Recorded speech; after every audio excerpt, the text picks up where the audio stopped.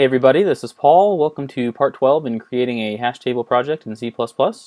So I thought I was going to be done with part 11, but then after watching all of the tutorials I've done on hash tables so far, I realized that I have not provided you guys with any type of function that can search through the hash table and find an associated value.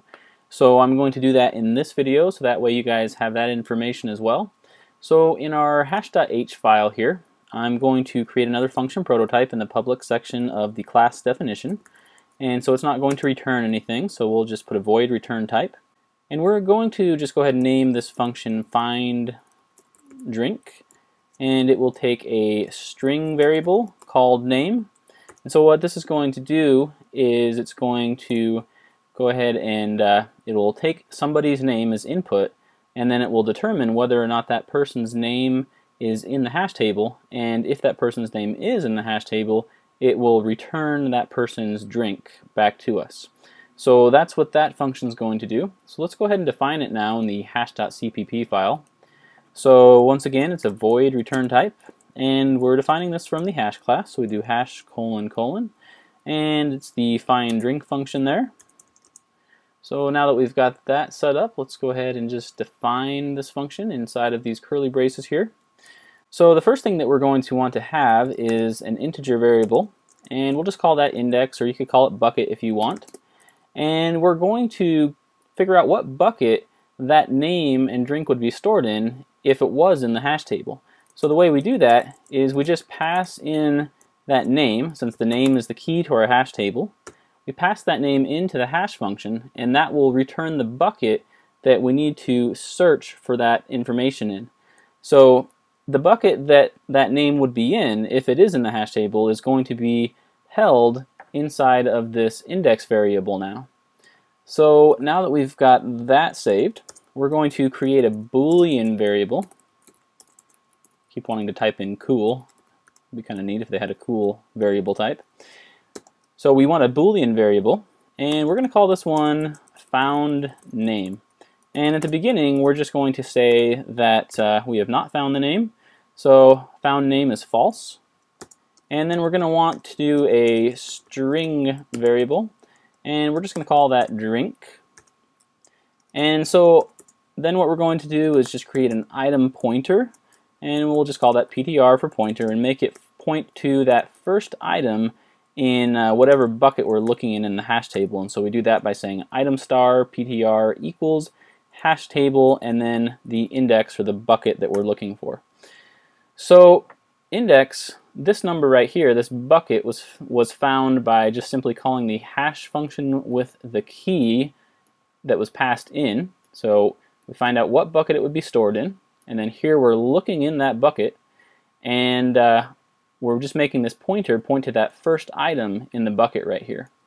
So that pointer is pointing to the first item in the bucket now. And so then we just want to make this pointer kind of just scan the entire list, and if it finds the name that we're looking for, then it will pull out that associated drink.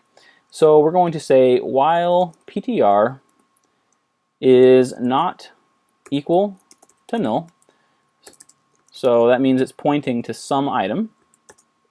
So as long as our pointer is pointing to some item, we want that pointer to do the following logic. If the current item that the PTR pointer is pointing to, if the name value in that is equal to the name that we're passing in, then we're going to go ahead and just grab the associated drink value.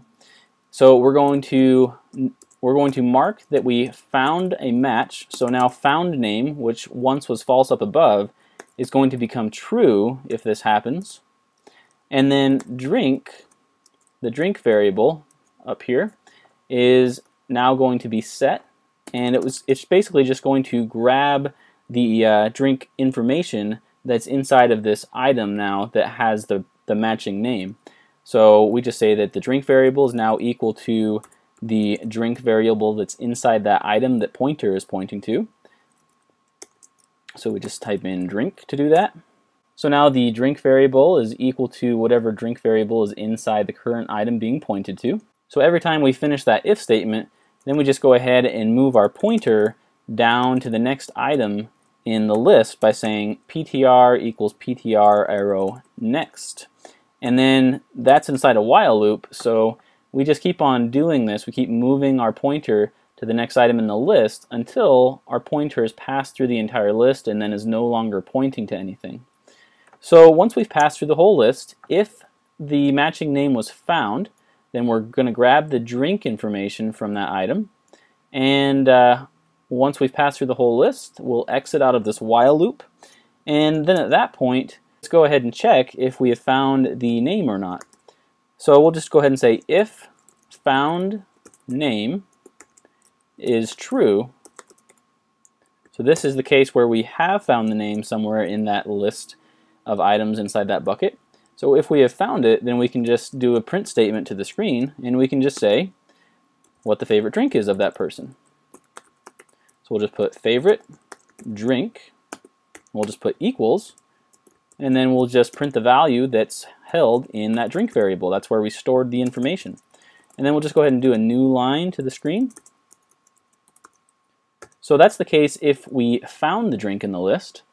So on the other hand, if found name is still false, that means that the name we're looking for wasn't in our hash table. So we're going to take care of that in this else statement here. And so the way we do that is we'll just do another cout statement. And this time we'll just say name, and then we'll put names. So names info, so if we passed in something like Larry, it would say Larry's info was not found in the hash table. So that's what's going to happen if the name is not in the hash table. We'll just do a new line there. So we've got these two conditions now. So either we're going to find the name somewhere in the hash value and we'll print out their favorite drink, or we won't find the name and then we'll print out that that name was not found in the hash table. So now let's go to our main.cpp file here, and we don't really need to print the table anymore since we're just going to be looking for an individual person. So what we'll do here is up here at the top we'll define another variable, and so this variable is going to be a string variable, and we'll just call it name, and this is going to store the name of the person we're looking for. And initially let's go ahead and just give that a value of just an empty string here. So now down below here I'm just going to write a while loop here, and I'm going to say as long as name is not equal to exit, then we're just going to kind of make it loop through this so we can keep entering people's names over and over again until we want to quit the program, and we can quit the program by typing in exit. And then we'll just have something print to the screen that says search for, and then we can type in who we want it to search for.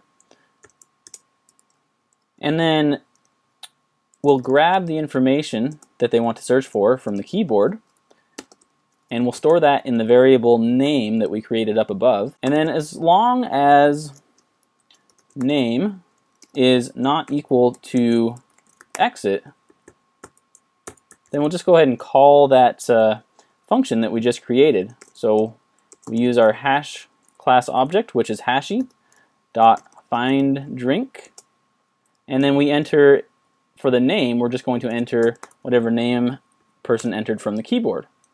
So now when we run this, it should search for whoever we want. So let's just go ahead and run it and see what happens here. So now I can just type in my name, Paul. So we already know that I'm in the hash table. Let's go ahead and do that. So it says my favorite drink is a Loca, so that's correct. See, Mike was another person in the hash table. Let's see if it finds his favorite drink. So it goes and it finds his favorite drink right there.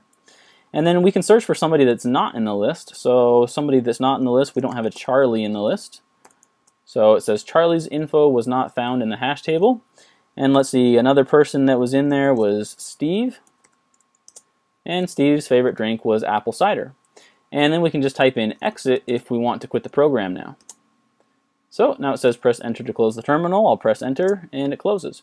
So now you guys have a function that you can use to just go ahead and search for this specific key, and then if that information is inside the hash table, it will tell you what the associated information is with that key. Otherwise, it will say that that information was not found in the hash table if it's not there. So anyway, thank you guys for watching. Tell me what you think about this video in the comments. I read all the comments that you guys write. I don't always have time to respond to everything, but feel free to just leave comments and let me know what other things you want me to cover. And when I get time, I will try to cover the things that you guys want me to cover. So anyway, thank you guys for watching. Have an excellent day. And if you haven't already, don't forget to subscribe.